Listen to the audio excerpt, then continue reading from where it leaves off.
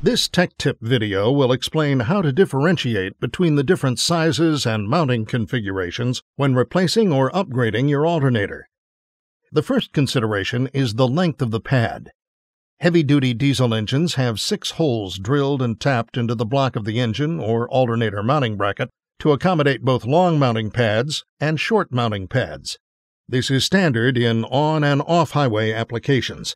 So whether you're replacing a long pad mount style to a short pad mount style, or vice versa, the alternators will interchange on the application. To replace an alternator with a different pad length or mounting hole centerline, follow these steps. Step 1. Identify the mounting hole locations. In most cases, the tapped holes will be visible. On certain applications, a bolt will be inserted into the hole to keep out debris and protect the hole and threads from becoming damaged. In this case, the bolts are not securing anything and can be removed for the installation of the new alternator. Step 2. Determine which holes to use. The pad mount holes closest to the drive belt side will always be used on top and bottom of the mount.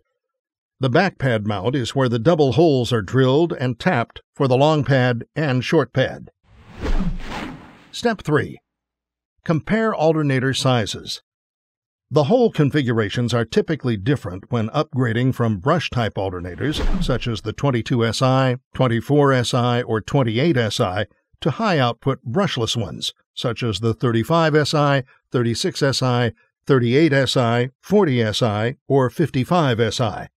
That's because the mounting pads on brushless alternators are much larger.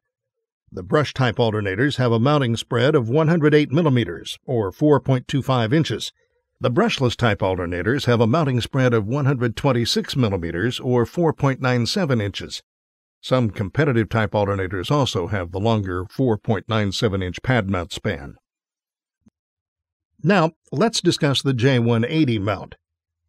The J180 mount is available in 2 mounting size dimensions, a long hinge and a short hinge. Let's first look at examples of a J180 mount being used with an adjustable slide mount. If the engine alternator mounting bracket is an adjustable slide bracket mount, both the short hinge and the long hinge will fit in the bracket with no modification to the mounting being necessary. There are 2 reasons for an adjustable slide mount. First, the alternator is used as the main point for adjusting the drive belt tension and can be slid looser or tighter to adjust the drive belt tension accordingly. Secondly, the different size alternator mounting spreads from different manufacturers can be used on that application as well. You can also replace an alternator using a fixed or non-adjustable mount.